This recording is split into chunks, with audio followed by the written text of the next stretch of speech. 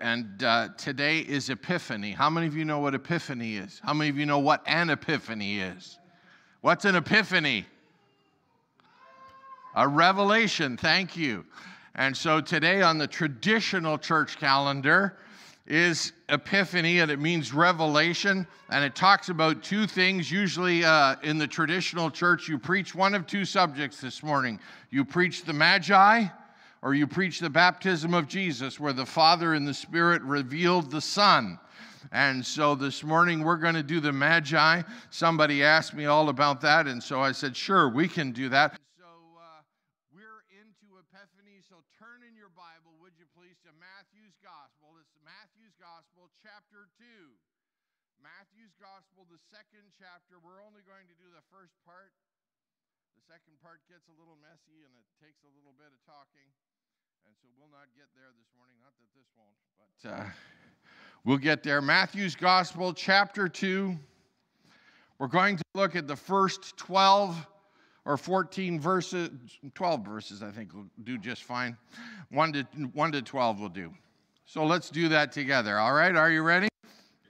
Notice what you're reading now, because this is it. After Jesus was born in Bethlehem in Judea, during the time of Herod, Magi from the east came to Jerusalem. And they asked, where is the one who is born King of the Jews? For we saw his star in the east when it rose, and have come to worship him. When Herod heard this, he was disturbed, and all Jerusalem with him. And so he called together all of the religious leaders and said to them, the people's chief priests and teachers of the law, and he asked them where the Messiah was to be born. In Bethlehem in Judea, they replied, for that is what the prophet has written. But you, Bethlehem in the land of Judah, are by no means least among the rulers of Judah, for out of you will come a ruler who will shepherd my people Israel. Then Herod called the Magi secretly and found out from them the exact time the star had appeared. And he sent them to Bethlehem, go and make careful search for the child, and as soon as you find him, report to me that I too may go and worship him. After they had heard the king, the Bible says, they went on their way. And the star they had seen when it rose went ahead of them and stopped over the place where the child was. When they saw the star, they were overjoyed. On coming to the house, they saw the child with his mother Mary. They bowed down and worshiped him. They opened their treasures and presented him with gifts of gold and frankincense and myrrh. And then, having been warned in a dream not to go back to Herod, they returned to their country by another route. Is the story the way you remember it? Ah, good.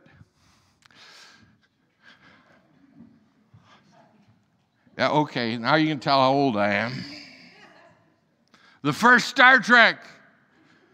And I mean, you thought it was a movie. But this is the first one this morning. Now, in all the traditional nativity scenes, like this one over here, always you see these guys all dressed up in a camel. How many of you have one of these at home? How many of you know we've all believed a lie? All right. You say, why do you keep that thing? Can I tell you why we keep that thing? Let me be honest with you. There's a young lady in our community who is handicapped. She's got to be in her 30s now. And her name is Caitlin. And for her, in her childhood, that was always out at this church. And she knows what the time of year is. She comes in on a Sunday morning and she sits down on the floor in front of that thing and just remembers the story. And so I didn't put that thing up for you. I put it up for her. Why? What did you learn last week? People matter. People matter. But if you have read that text, as you should have with me this morning, you know, the first thing was that they were no longer in a stable if they were in one to start with. Because the Bible says that they came to the house. And he also uses the word child instead of infant in the thing. And so we know from what the Magi told Herod, if you go to slide your finger down, we didn't read to verse 16. But the Magi told Herod that the star rose 2 years before. So this is no more infant lowly, infant holy. This is a lad now who is likely about 12 to 24 months old when the Magi finally show up. And so the people we traditionally referred to as the wise men in the Greek language and Hebrew as well as Magi. It's the word we derive our word magician from. So who are these guys? Who are these Magi that came to see Jesus? Well, strangely enough, they don't look like anything you've ever seen. Those are the Magi. We try when we do these things in the 21st century to make sure that there's someone of every race represented. There was no such animal. The Magi are from Parthia.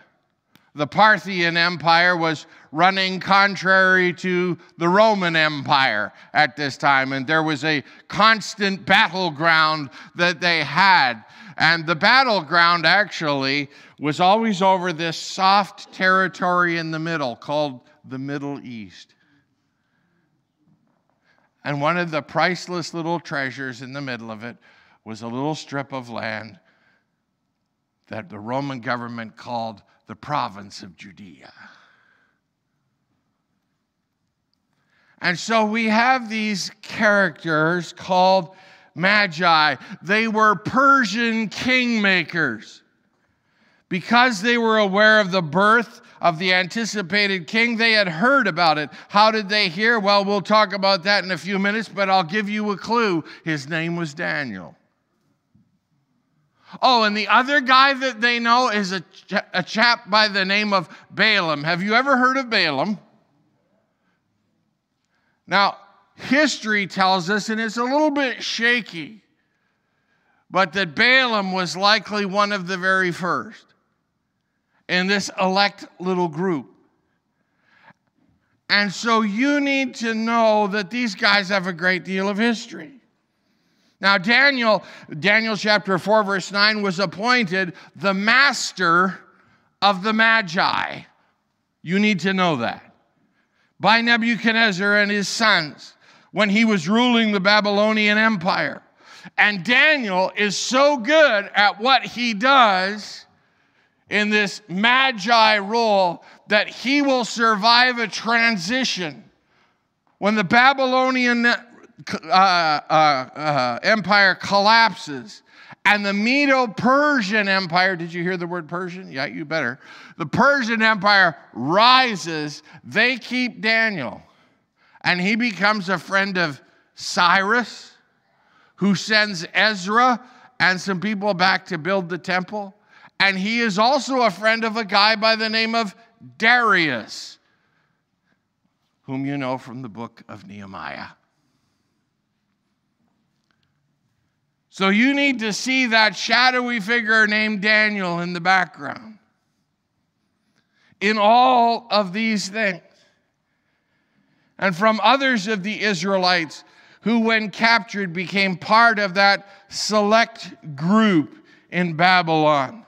Now, by the time we get to the first century, these Magi are still a tremendous power in the East. Their wisdom and skills have allowed them to endure through at least 4 empires by this time. Some of them used their power, position, and skills with a great amount of wisdom. Others, well, they just turned into bad people.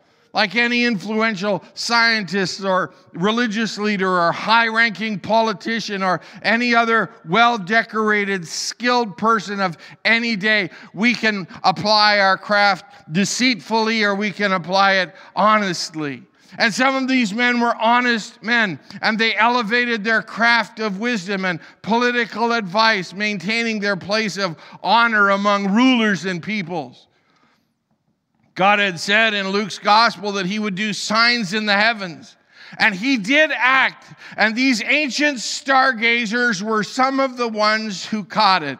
Like Daniel before them, they studied the great books of wisdom from the Old Testament, the wisdom of below. But often they were also looking at the heavens up above.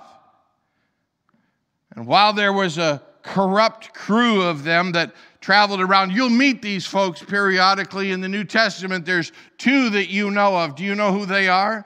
One of them's name is Simon. He's called Simon the Magician, if you've got a modern translation in the book of Acts. His name is actually Simon the Magi. The other one Paul runs into, and his name is Elymaeus the Magi, who we call Elymaeus the sorcerer. And so there were good and there were bad. Now, at the birth of Jesus, there's a battle going on. The Parthian Empire to the right in the east and the Roman Empire in the west. And the buffer zone that bounced back and forth is colored there for you. And you can see Israel is in that darkened area. And so they had been influencing politics in Judea for a long time. Parthia was ruled by a council called the Megastenes, and that's not on the test. You don't have to worry about it. But anyways, it's not going to be on the quiz. But the ruling body controlled the Parthian Persian Empire at this time. It was totally composed of magi whose duty it was to select a king. And they had picked a dud. His name was Phraates IV. And just about this time, history tells us, they ditched him. And so the Magi are looking for another king.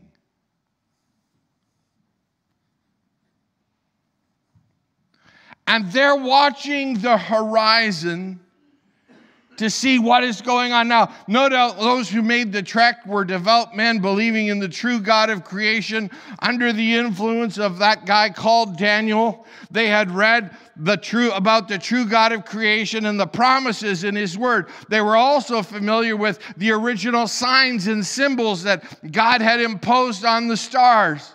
From the earliest times, men and women have perverted the regular movements of heavenly bodies into astrology, and millions will consult their readings every day. Can I tell you, if you're doing that, first word, stop. Why? Well, because even Job knows this. Oh, Job, let me read to you from Job. How come Job isn't there? Job should be there helping me. Well, that is Job, actually. That's not, it says Jeremiah, don't believe a word that's written on that paper. That is from the book of Job, friends. It is Job chapter 9. And here's what it says. He who commands, and Job is talking about God here, the sun, and it does not shine, and seals up the stars. What's he sealing up? He's sealing up any information that you can glean from them. Why? Because there's information to glean.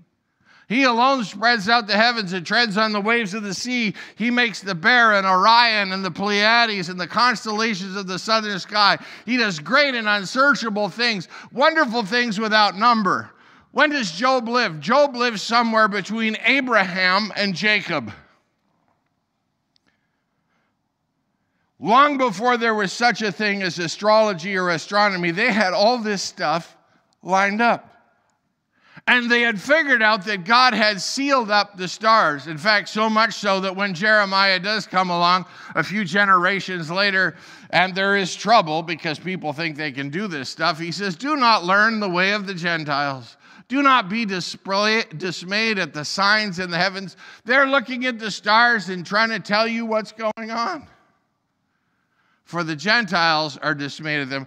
Don't worry about it. He said, unless I tell you, you have no idea what's going on up there. That's not how you guide your life. God's word to you. But occasionally, God lets humanity in on his intentions through signs in the heavens. And as we shall see, it comes through God's own prophetic telling that the Magi are able to recognize this new star that blazes forth.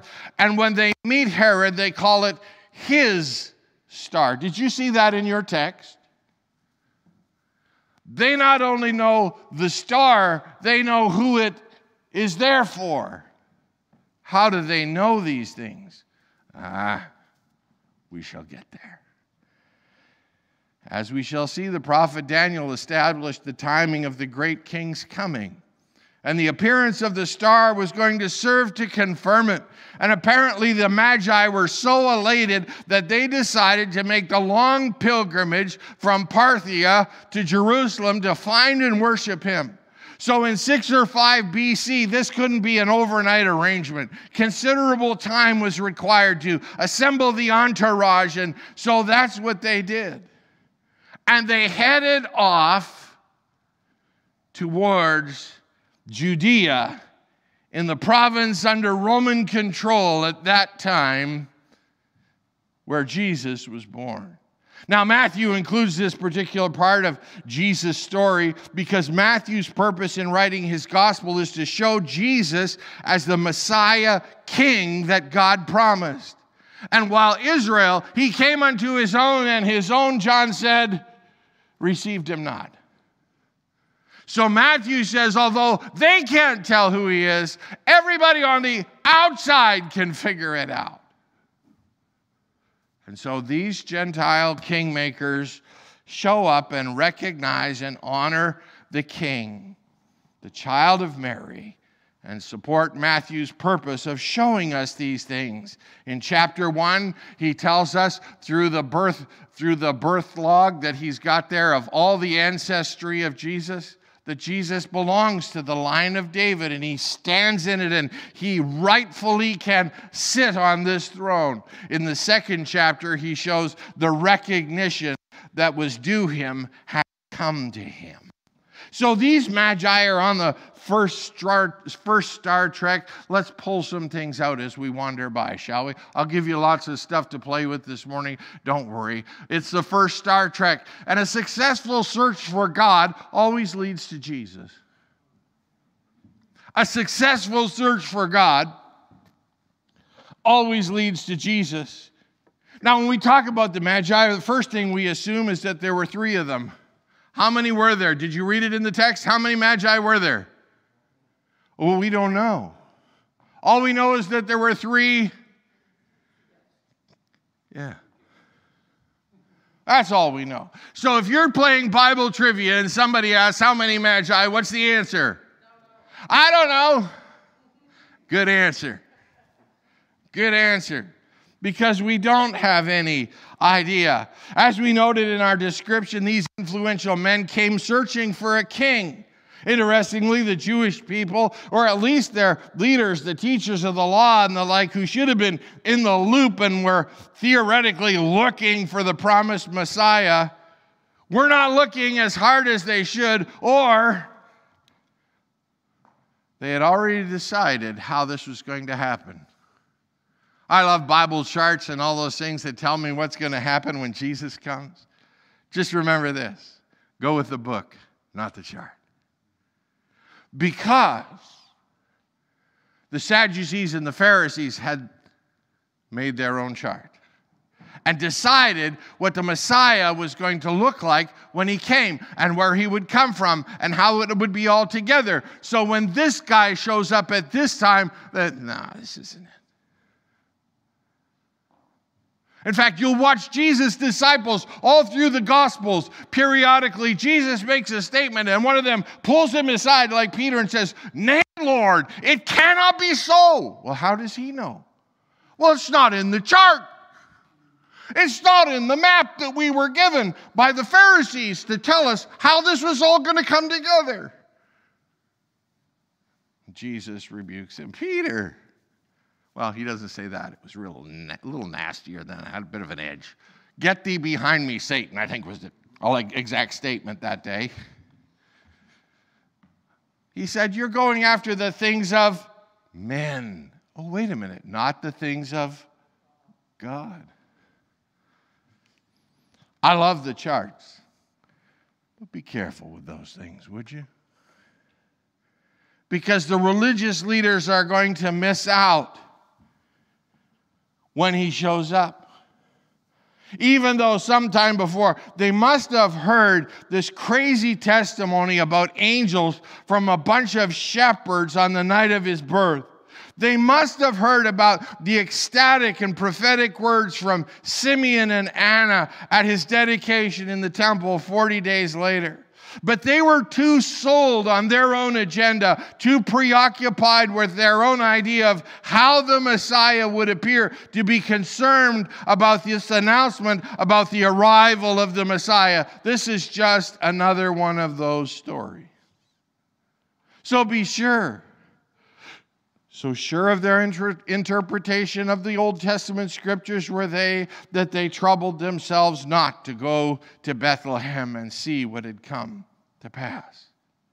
So 2 years after the star first appears, these powerful influencers from a distant land come seeking him. These Gentiles who are significant people in the culture of the time came from afar to seek out and acknowledge the coming of a king. So Jesus is king. This account then serves as a reinforcement of the kingliness of Christ and his right to reign, not only in the world, but in your life and mine. The confession of the early church is this: Jesus is Lord. Because there was only one Lord, and his name was Jesus. So,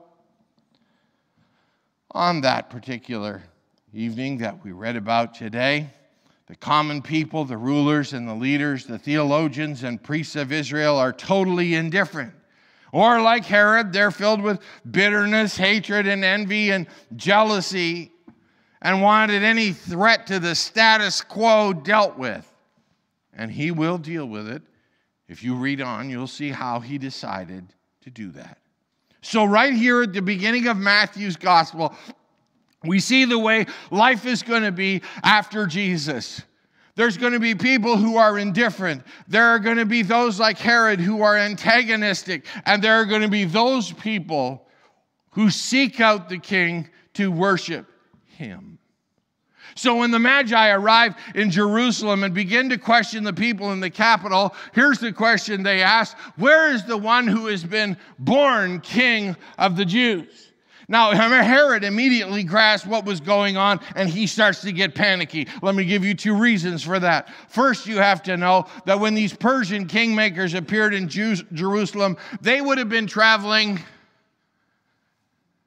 in an entourage.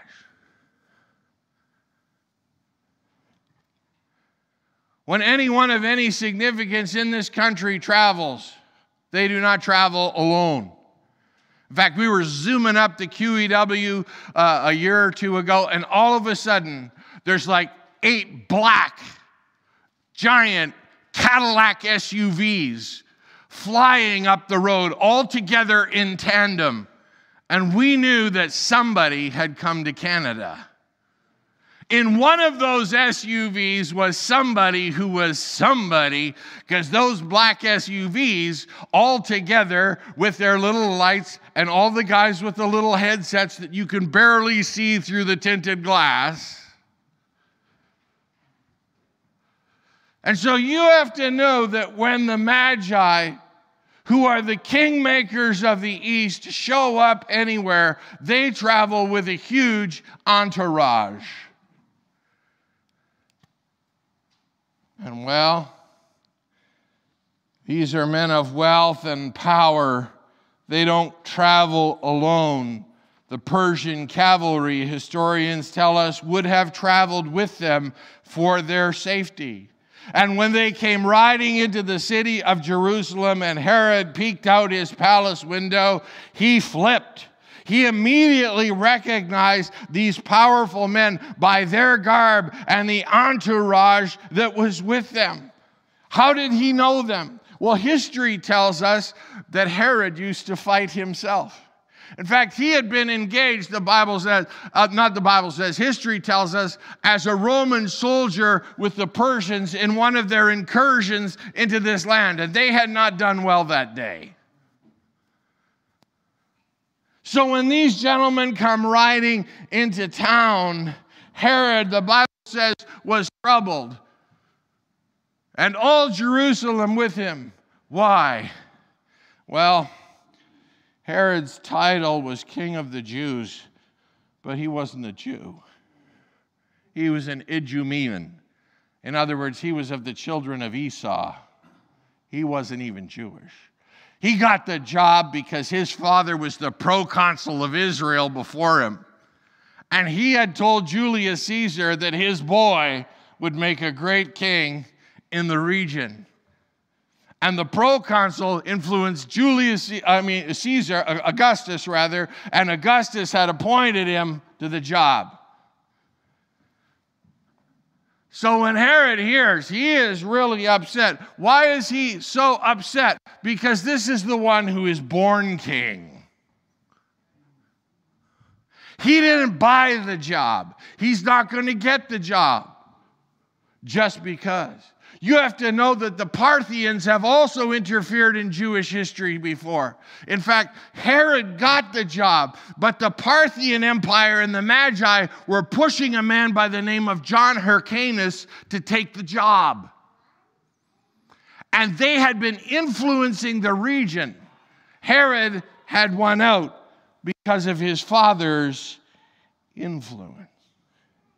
So Caesar Augustus crowned him king. Well, here's the problem that you need to know. Caesar Augustus is now an old man. He's hanging by a thread. Herod himself is no young chicken. If history is true, and we believe that it is, he's going to die in the next couple of years. He is not young either. Tiberius was the Roman chief of the guard and was over the Roman what do they call him? Chief of staff? What's the top military dog called? Not general. But anyways, yeah, there's some kind of title for him. Anyways, I'll find it in the notes somewhere after we're done. Tiberius was there, and he was the head of the Roman army, and he had just retired. So Herod knows he's hanging by a thread. Caesar's about to die. They don't have any military leadership at this point. What a great day to mount an attack, and here come the Parthians. And so Herod is not only shaken in his boots, all Jerusalem with him is uneasy. Why? Because they know they live in the buffers. So the Magi and their entourage from the east appear, and they tell him that they've been following this strange star. Now, I just used two words that don't go together in the text that you read. Did you notice that? I said they followed the star. Did they follow the star? No, they didn't. Pardon me? No, they knew where to go. Why? Because it was his star. You say, how did they know that? Oh, give me a minute. I'll get you there. They saw the star when it rose. And they knew where to go. How did they know? How did they know all these things? Well, one of their early leaders, if history holds true, was Balaam the son of Beor. And you have his words recorded back in the book of Numbers. Before Israel had even taken the land the first time. Go there with me. It's the book of Numbers, chapter 24. Here's what it says. Balaam is in a prophetic moment. He's having a season where he's getting revealed to him from God about the future. And what does he see? I see him, but not now. I behold him, but not near, a star. Oh, there it is. will come out of Jacob, and a scepter will rise out of Israel. It will crush the forehead of Moab, break down all the sons of Sheth. Edom, what is Herod? He's an Edomite. Oh boy, no wonder he's peeing himself. Edom shall be dispossessed. Seir also, his enemies, shall be dispossessed. Israel is doing valiantly, and one from Jacob shall exercise dominion.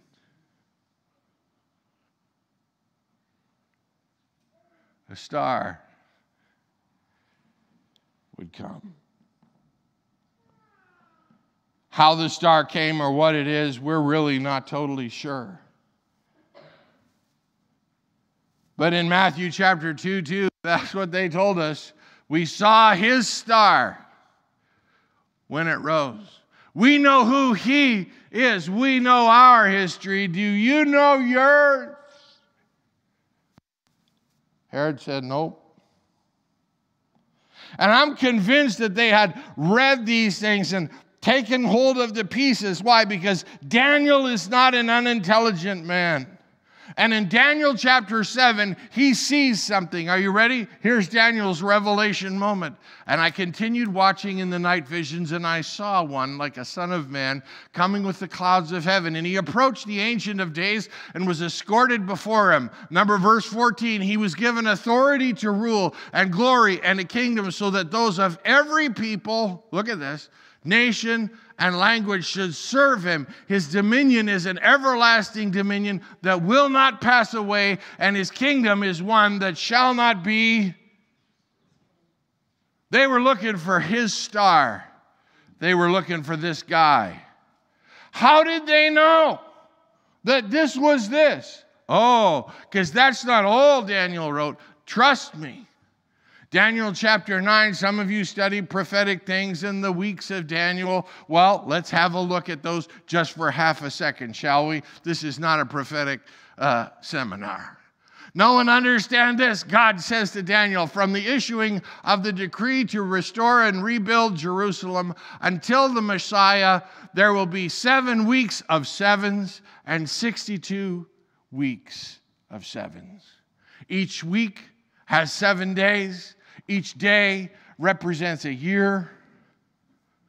The announcement to rebuild Jerusalem came at the time of Darius through a guy by the name of Nehemiah.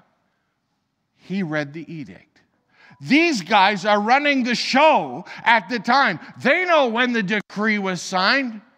They know that 67 weeks times 7 and 62 weeks times 7 is 483 years. They know what time it is. Hello? They know it's his star because Daniel told them how long it would be till this guy showed. They told him he would show up and there would be a star. It would be his star. And it would be 483 years from the edict. Interesting to me that the tools for discerning the approximate time of the Messiah's first coming was given to the people of God, and they were unaware. But apparently, the people on the outside figured it out. The only thing they didn't have was access to the book of Micah. How do I know? Because they came to Jerusalem. And Micah told them where he was going to be born. But they came to Jerusalem, to the capital, and says, where is he that is born King of the Jews? Well, naturally, he should be born in the capital city, wouldn't you think? And Herod consults with the Jewish leaders, and they tell him, no. He's going to get born down in Bethlehem. Born in Bethlehem. Where is the one born king? That's the question then. And for 2,000 years, it's always been the same question. Where is the one God promised?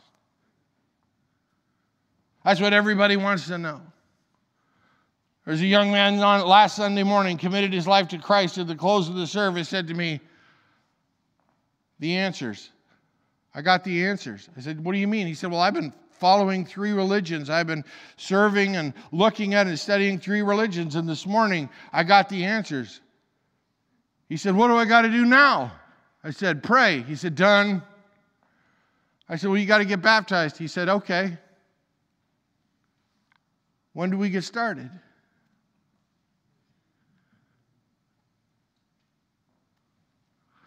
The question is always the same. Where's the one God promised? Well, let me tell you where is the one that God promised. Hebrews chapter 12 and verse 2, if this screen will cooperate with me, says that we must focus on Jesus, the source and goal of our faith. He saw the joy ahead of him, endured the death on the cross, ignored the disgrace it brought him, and received the highest position in heaven. Where is Jesus?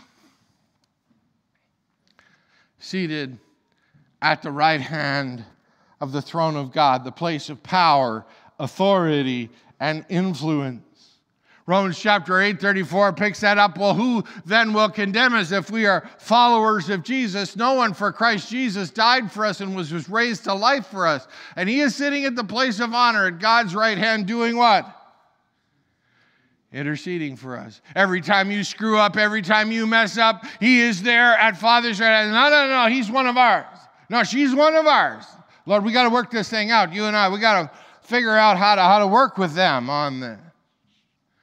He stands ever interceding to the Father for his children.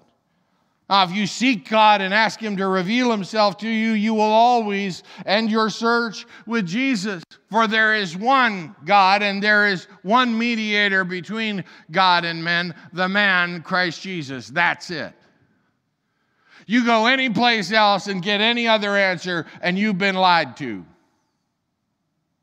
If they tell you, well, you got to go through, well, you need to talk to, nuh-uh. One God, one mediator, and there's his name. If you want to know where Jesus is, he's at Father's right hand. He's working on your behalf right now. He gave himself as a ransom for all, which is a testimony, the Bible says, given at the appropriate time. He is the image of the invisible God, the firstborn over all creation. For God was pleased to have all his fullness dwell in the Son, and through him to do what? To reconcile all things to himself by making peace through the blood of his cross. He is going to reconcile you back into the family of God if you will choose to come.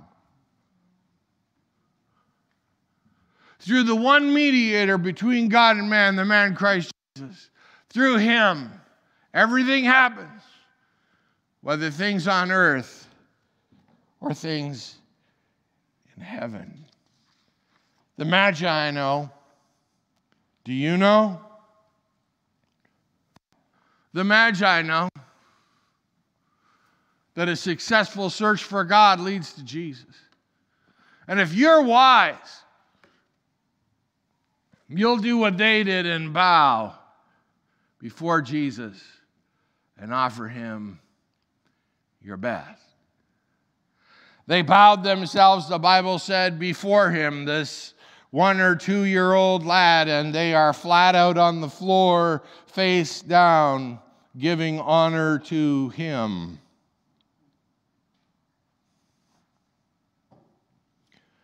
But that's not all. You see, worship implies submission.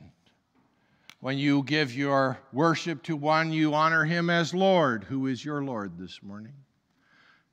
Why call you me Lord, Lord, and don't do the things that I tell you, Jesus said. Are you down there on the floor worshiping him, or are you figuring this all out yourself?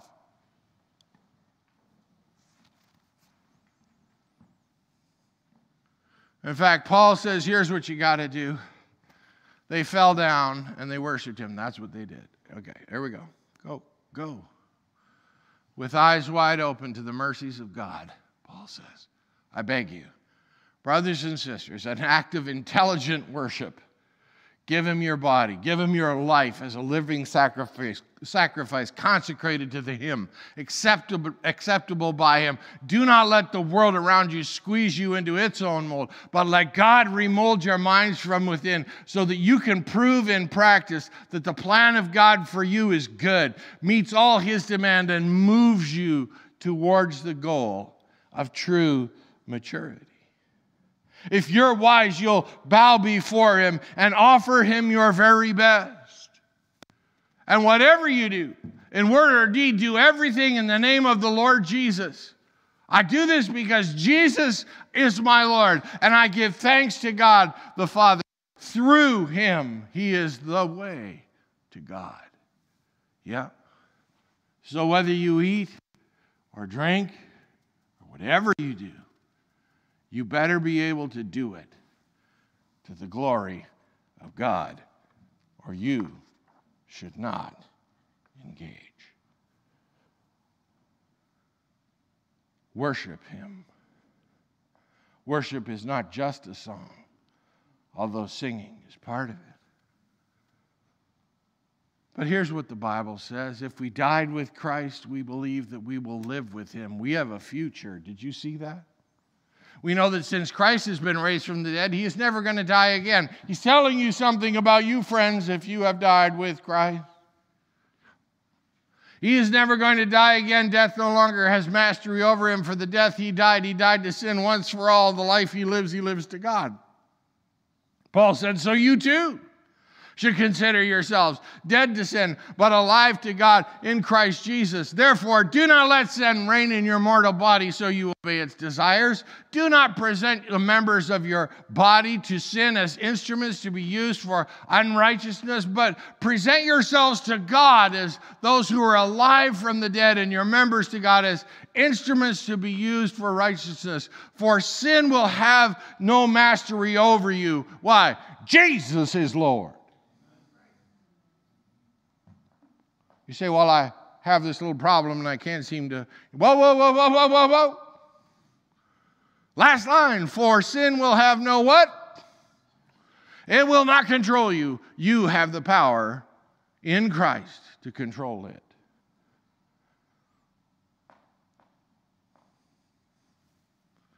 Whoa. You see, you worship. You bow in submission before the Lord. And every day, you and I offer him all that we have and are, recognizing that he has given us eternal life, forgiven us our sin. And although my body someday will be in a box at the front of a church just like this one, and hopefully there will be people crying, not saying, oh, thank God.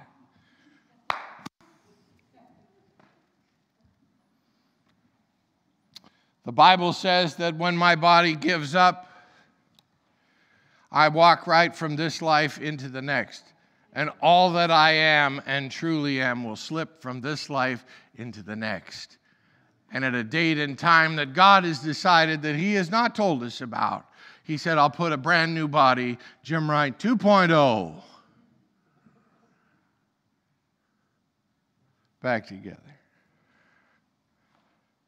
He who lives and believes in me, Jesus said, will never die because I am Lord of all. Here's the other thing that I know, just as we're wrapping it all up this morning, that after you worship Jesus, if you really worshiped him, you can't go home the same way that you came. And being warned in a dream, Matthew 2 verse 12 says, not to return to Herod, they departed to their own country by another way. After they bowed in worship, God warned the Magi in a dream that there's another way. Not only did they return by a different route, they went back different men. Because when you truly encounter Jesus as the Christ, recognizing who he is, you will never be the same. You will go home a different person. So let me ask you, will you go home a different person today? Once you meet Jesus, your life takes on a brand new direction. The Bible says this: if anyone is in Christ, he has become a new creation. The old is gone and the new has come. And God begins with your cooperation to reshape and renew and refresh your person and your personality and prepare you for a life that is to come. For the Bible says that we were buried with him in baptism into death, in order that just as Christ was raised from the dead by the glory of the Father, we too might walk in newness of life. We can have a brand new life. I am not the man that I was. Sin shall no longer have mastery over me. Do I screw up? Ask my kids. They will tell you it's true. But here's what I know. I'm not the man that I was, and I'm not the man I'm going to be, because Jesus Christ is Lord, and his Holy Spirit is in me, and he's working with me every single day, and he's shaping and molding, renewing and refreshing, and someday I'm going to step out of this body into his presence, and by the grace of Almighty God, he will say, "Well done, good and faithful servant. Welcome home."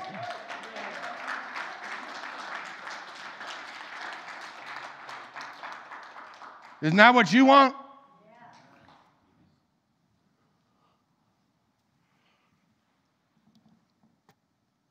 Can I show you where this Star Trek goes? Let me show you. And I saw a new heaven and a new earth, for the first heaven and the first earth, that's the one you're stepping on, had passed away. And there was no longer any sea. And I saw the holy city, the New Jerusalem, coming down out of heaven. There it is, prepared as a bride, beautifully dressed for her husband. And I heard a loud voice from the throne saying, "Look, God's dwelling place is now among the people, and he will dwell with them, and they will be his people, and God himself will be with them and be their God." Watch this now. "And then he will wipe away," did you see that? "Every tear from their eyes. There will be no more deaths, or mourning, or crying, or pain, because the old order of things has passed away." And he who was seated on the throne said, "I'm making everything new." He's making you today a new creation to fit in to the new creation that he is making. He's setting you up for a future. Sure, you don't fit in here. Sure, stuff doesn't align in this life. Why? Because you are being set up for a place that you haven't even seen yet. But because God is God and Jesus is Lord, they will prep you for the place you've never been. A number of years ago, Mick and I traveled to the Ukraine. We had never been there before. And we needed a little help, to say the very least, to get organized, to know what to do and what not to do, what to bring, what not to bring, how to prepare for a place we'd never been, to walk among a people that we had never walked among, to say the words of Jesus in a way that could be understood. It took a little education. Your brother did it. Ron Garrison and his wife.